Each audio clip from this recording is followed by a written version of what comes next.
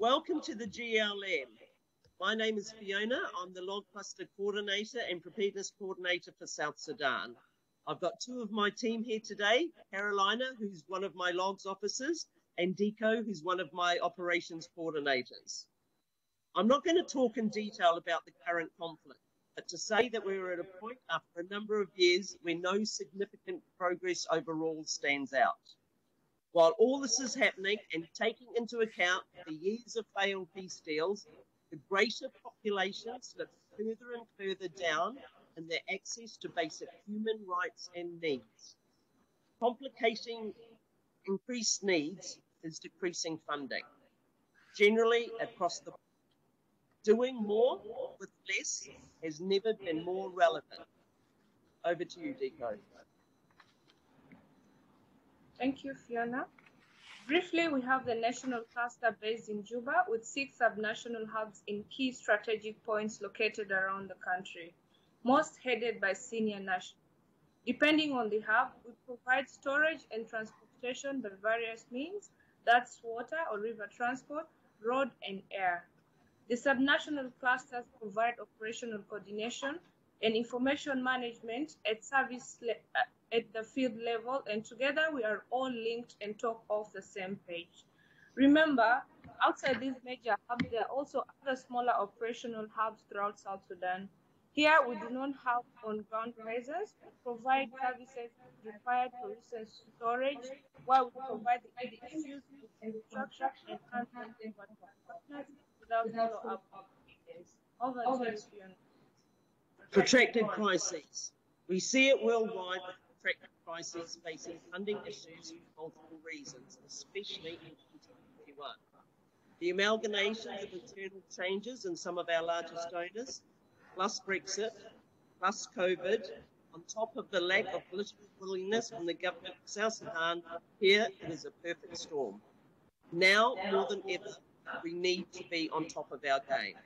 Explore opportunities for cost reductions and reduce waste in every aspect of the supply chain, and I include the management of processes under this. This has been a South Sudan Log Cluster priority for years. Every year we work closely with WP and follow their lead on new routes, reducing air as much as possible. So what does affect the Log Cluster in South Sudan? Surprisingly, it's not the ever-changing conflict, the soft issues of new decrees. We can work around this.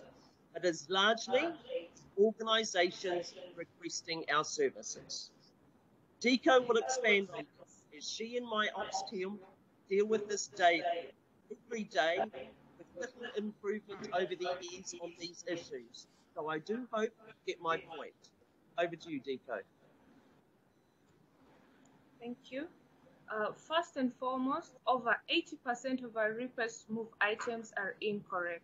Still, basic logistics practices are poor in counting, weighing, volume measurements, an issue meaning we must cross-check everything, then adjust the request, while the organizations do not seem to care and carry on and submit another incorrect one. Secondly, handovers are non-existent largely or improperly done.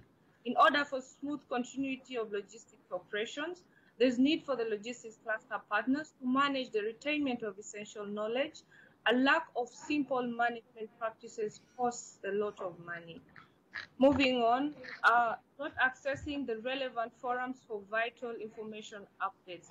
There's a lot of information available that is designed to assist in planning processes. However, we continue to receive queries that have been clearly shown on the South Sudan website, mailing lists, and email. Gaps between deep field and national offices based in Juba.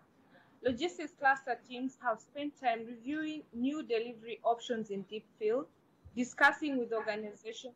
Some have pleaded with us to tell their offices to keep them informed of the updates. The above issues become challenges, especially forward logistics. For a short drive window, roads being cut off most parts on the red side, partners need to do precision and plan ahead. And for that, we need a good capacity in partner organization. Thanks, Dee. These are daily, time-consuming on our side, because organisations cannot with basic literacy, follow clear procedures, and while aid does tend to work in silos, it is also not understanding that your priority is not national priority. These issues are basic and rest with the organisation. We have helped with training, holding multiple briefings, but isn't it a long cluster role to teach new national staff how to weigh a box and measure the volume? Clearly it's not. But we have trained over 1,000 national staff due to basic frustrations that no one else does. The way forward, while I fully support inventive technologies to update the supply chain, you're all forgetting the basics, as we have clearly pointed out. So moving on. Recently, due to contextual changes, there has been a small amount of funding and acceptance of organisations out here to upgrade basic infrastructure. WFP has undertaken focused upgrades on key roads, expanding the use of rivers through smaller channels, and initiated dike repairs to mitigate against the devastating flooding we see every year in Jonglei.